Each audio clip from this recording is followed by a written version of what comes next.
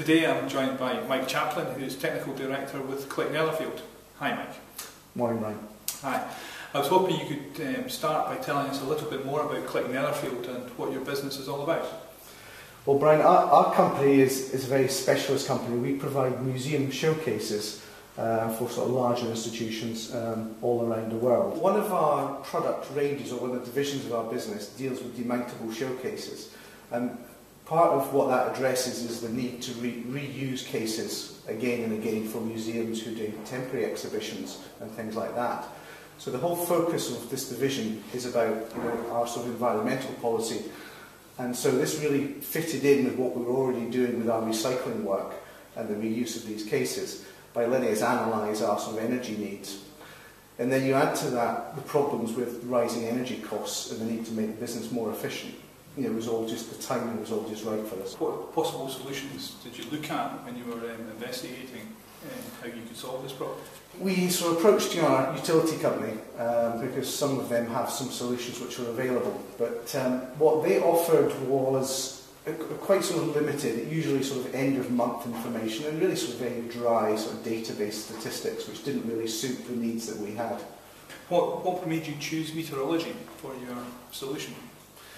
When we looked at the approach for the software, we found the software very intuitive, easy to use, and really what we felt was going to be important for us was being able to work with the existing setup we had. So we weren't going to have major sort of capital expenditure to install the system. And how well is it working for you now?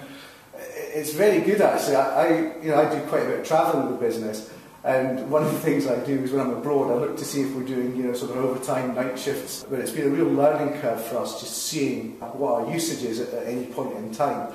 And, sort of that bit of detective work to sort of find out, right, well, what's causing it. There's been some very sort of simple, easy things that we've been able to do to reduce our energy usage, all because we've been able to identify that there was an issue there in the first place. And that's something that you weren't able to do before you put the Meterology system in? No, I think we've all got experience of receiving an electricity bill at the end of the month and going, oh, that's high, but having no means to actually analyse it. So what was involved in the installation? That was very straightforward. I was quite pleased with that element of it. We had to install some thingies over the cables, that's a technical term for it, and then feed that back to the actual monitoring unit. Was there a need for a lot of cabling associated with the system? No, really just one network point, so that was one of our guys just ran that ourselves. And was it expensive? No, we were actually quite pleased with it, with the cost. I don't like to say that it was cheap, but it was a low-cost solution that actually gave us what we wanted. And is this being used by other people in the organisation, or is it just confined to yourself?